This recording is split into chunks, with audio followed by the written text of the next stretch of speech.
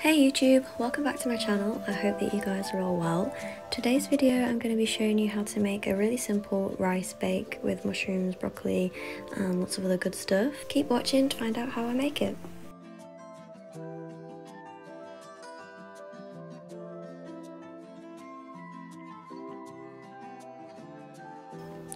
Okay, so first things first, you're just going to chop up your garlic. I used 5 cloves, which is quite a lot, but if you don't like garlic as much as me, you could drop that down to 2 or 3 cloves.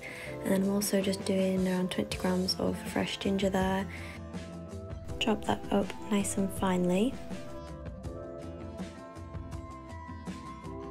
Next up is 1 red onion. I'm chopping this up by dicing it, and I'm showing you how to do that here. It's pretty simple, but I only just recently learned how to do this. And then I'm also including 1 whole head of broccoli.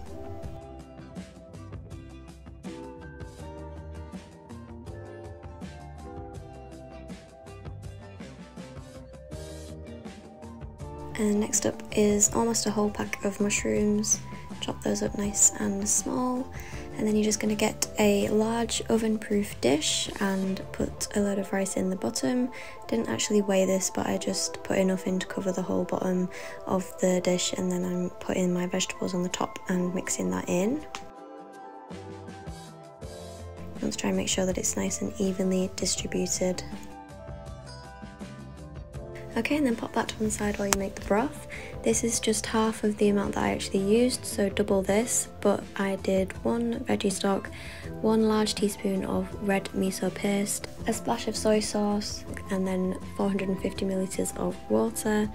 I'm just sprinkling some sage and onion seasoning over the top there. You can use whatever seasoning you prefer, and then just cover the rice and vegetables with your veggie broth. So like I said, I ended up doing 2 of those jugs, so it would be 2 veggie stock, 2 teaspoons red miso paste, 2 splashes of soy sauce, and then probably just under a litre of water.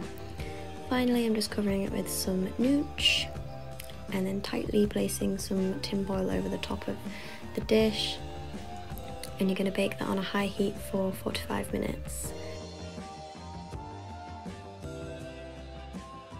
And there you have it. There's a really quick, simple, easy vegan recipe. This is really good for like meal prep, taking to work with you in a lunchbox. That's what I'll be doing with mine.